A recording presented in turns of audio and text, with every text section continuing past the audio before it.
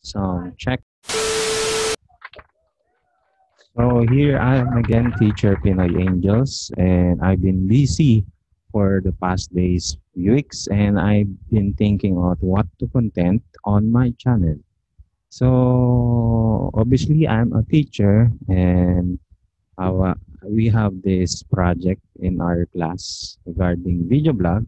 So I came up with this idea that to why not um, post the videos of my students regarding their project in their prelim.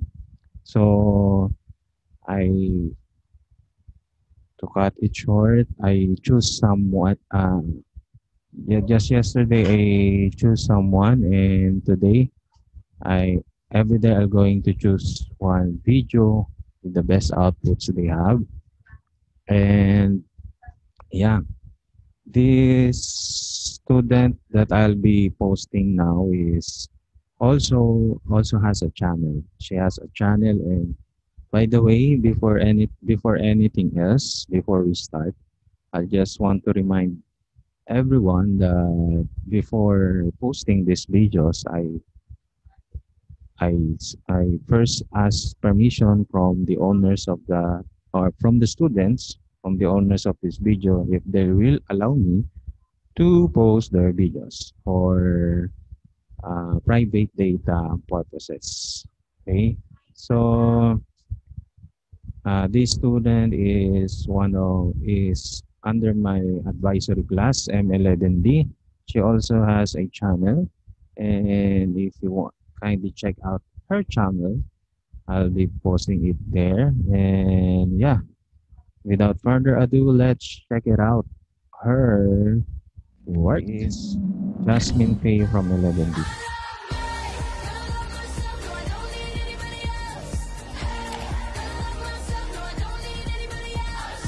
Hello everyone, I'm Jasmine Faye Vanglista, a grade 11 student of JRU in Accountancy, Business and Management. And I'm here to share with you guys what I've learned in our Empowerment Technologies course in Prelim. According to Ms. Eloisa Manabat, Empowerment Technologies or ETech often deals with the use of different technologies such as mobile phones, telephone, computer, and other devices to locate, save, communicate, and to inform. Technology is important for its innovative uses that are sufficient in our daily life. The things I've learned in empowerment technologies are as follows: the evolution of ICT, the use of OneNote Clipper, the right and proper way of gathering data.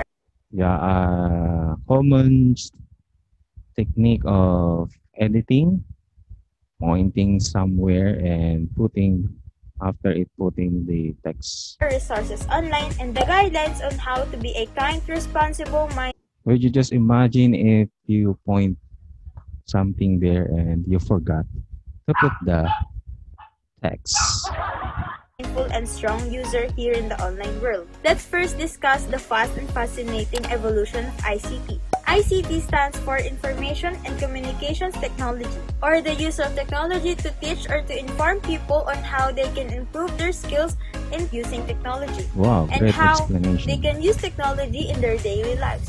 It all started with the Microsoft Word 1 in 1983.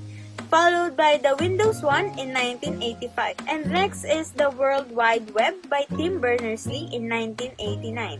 After 5 years, the first web browser was released, which is the original Yahoo in 1994, followed by the Google Incorporation American Search Engine Company in 1998. And the Windows 2 coined by Darcy DiNucci was released in 1999. And after 5 years, in exact date of February 4, 2004, the Facebook was born, followed by YouTube in February 2005, and next is the Twitter, which was created in March 2006 and was released on the same year in July. And the first iPhone was released in June 29, 2007. And the two remaining social networking sites are Instagram, which was launched in October 20 and was exclusively for iOS users only. And next is the Snapchat, which was launched in July 2011.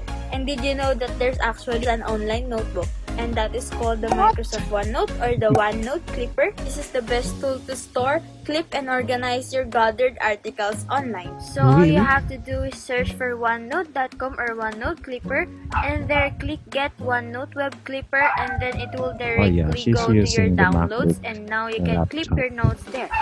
So this step is for the Shout out to the iOS users or MacBook the MacBook users. So all users. you have to do is search for yahoo.com and go to your downloads and go to add bookmark and go to your bookmarks and you just click the link that you just added and then edit address, and then I will put the code down below in the description box. So you just paste the code there, and Very now detailed and all you have to do clearly is to explained. click the link, and now it will show you the 5 OneNote stars for Clipper that. sign, and all you have to do is to sign in on your Microsoft account, and now it will show you the page of your chosen article.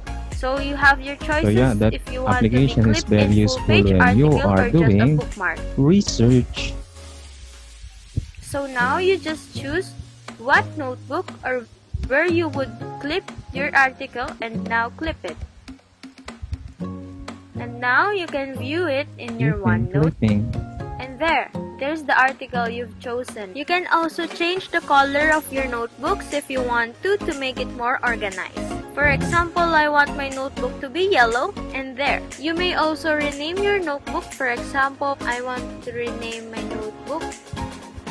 See how easy you can organize your online notebook using OneNote. All you have to do is to clip your chosen articles and change the colors of your notebooks to make it more organized. Now that we knew how to clip and organize our gathered articles, it's now time to learn what are the important steps to gather the correct data for your research. Make sure that the articles you've chosen are accurate and not fake, and that these articles are from an Okay, that's for now.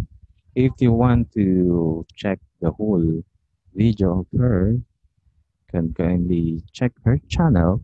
I'll be posting the link below the description box. So far, yeah, overall, she got the perfect presentation that I was asking or the subject is requiring. Yeah. So far, she's really good in editing her video because she already have a channel herself. So kudos for your editing skills, Jasmine Evangelista, and watch out for her name and her channel. For sure, she will be a successful vlogger someday. Okay, that's for all. Thank you for watching. Again, let's see you again tomorrow and for another vlog video presentation. Thank you, everyone. God bless you all.